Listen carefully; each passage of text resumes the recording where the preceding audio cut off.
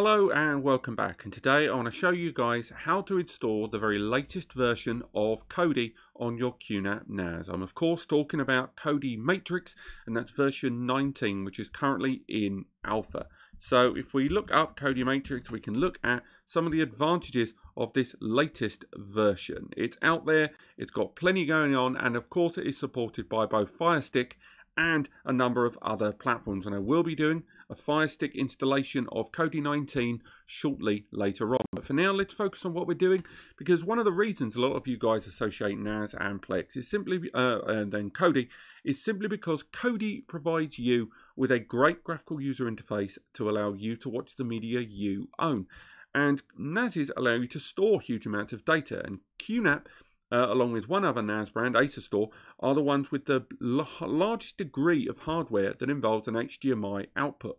So in order to install Kodi on a NAS, it's highly recommended that you go for a QNAP or an Store. And I will be looking into an Store installation, but for now, let's talk QNAP.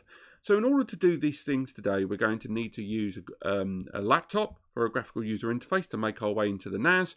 And after that, everything else is kind of at your fingertips, including needing the internet. So the first thing you need to do is to make sure you install the Hybrid Desk Station application. This is the graphical user interface of the NAS to allow you to see via HDMI. HD Station runs parallel to the NAS system, so although we're accessing the NAS right now via a web browser, HD Station is a completely parallel running user interface of our NAS that's displayed over HDMI, and luckily, for the sake of screen recording, you can also access it remotely, and that's what I'm doing today. You don't have to follow any of the steps I'm doing, but it might make things easier for you later on. So I'm going to open that up there, and we'll come back to that tab later on.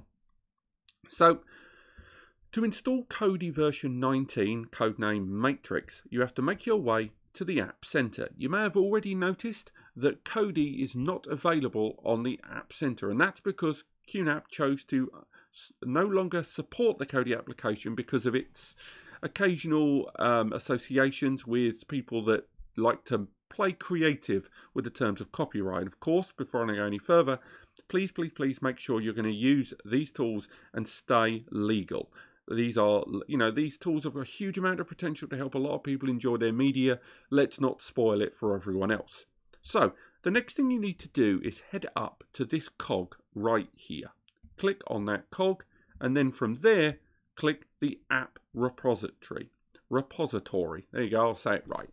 Now make a note of this URL, because this URL here is what helps you access the unofficial App Store. Now, once you've made a note of this URL here, which won't be on your screen, by the way, head to the Add button, name this HD Station Unofficial, or whatever you want to call it. Doesn't matter what you call it. And then from there, enter that URL right there, and then click Add. From there, it will then add that store here. From there, click Close, and then click the new button that's appeared on your screen. Sore throat there, driving me crazy.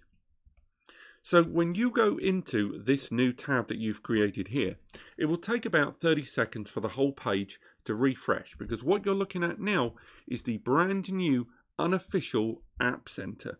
This is all of the apps not included by QNAP and you use at your own risk, obviously.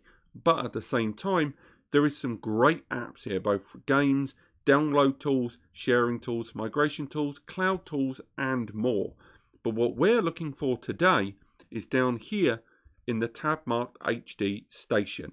And if we scroll along, there's Kodi 17, Kodi 18, Kodi 18.5, and finally the Kodi Matrix version.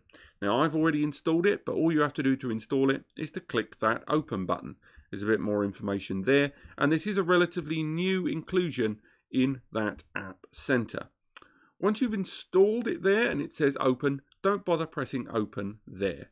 The next thing you need to do is click close, and then connect your HDMI monitor as well as your control method, be it keyboard, mouse, be it remote control, or the Q Remote free QNAP remote control application for iOS and Android. Now, as mentioned, I'm going to be using remote access here to see the HDMI output, but you won't need to do that because this screen will be ready available to you via your HDMI port. I'm simply using this screen here, accessing it remotely, because it's a great deal easier to record with OBS.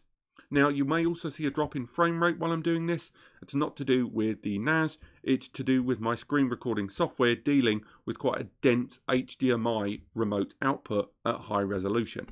But as you can see, I've already installed a few applications already, and most of these are official. The Spotify, the Skype, the QVR Pro, these are all official QNAP included apps. But I've also included some Plex ones, which should be in a Plex video that's live now, and of course, the Kodi Matrix app. Now, it's worth highlighting that you can select this to boot it, or if you go into the options menu at the top, you can make sure that this device always opens directly into Kodi. So you can select it so that whenever you go into this, you can make sure this auto runs, so you'll never have to manually select it ever again. Coming out of that, we can go back, and now we're going to run the application. It's as simple as that. And again, if you're using a remote, it's that simple too. Now, just to confirm, we can go all the way to the top to show that this is the right version. And I'm using the keyboard now just to prove that this is all navigatable with just up, down, left, right, and an enter button. If we go to the information screen, we can see lots of information about the system we're running on. This is a QNAP TS251D. And if we go to the bottom, we can find out which hardware we're using. And on the bottom right of the screen, we can see Kodi version 19 in alpha. So as I say, we have now installed Matrix version, Kodi version Matrix, which has got all of the add-ons that you want to play with and will utilize the internet connection of your QNAP NAS. For those who are traditionalists and want to use one of the old school themes, you can always make your way into the system and install the default skin. And again, I have to double check. I'm trying to remember where exactly the themes section is, but I do remember the name of it, luckily. So if we go to the interface option, we go to skin, we go into the available skins, you can switch to many of the others, and from there we've got loads and loads of skins to choose from. And again, some of them you may be familiar with, some of them maybe not, but there's lots of available skins there that are all very, very familiar to long-time Plex users. And I'll be honest, there's quite a lot to play with there. They even arrives with a touchscreen familiar skin if you so choose, which you can flick back and forth if you like. But it really is that straightforward to install Kodi version 19 on your QNAP NAS. I'll be looking into seeing the installation path on an Acer Store NAS. But other than that, thank you so much for watching. If you've enjoyed this video, click like. If you want to learn more, click subscribe. And I'll see you next time.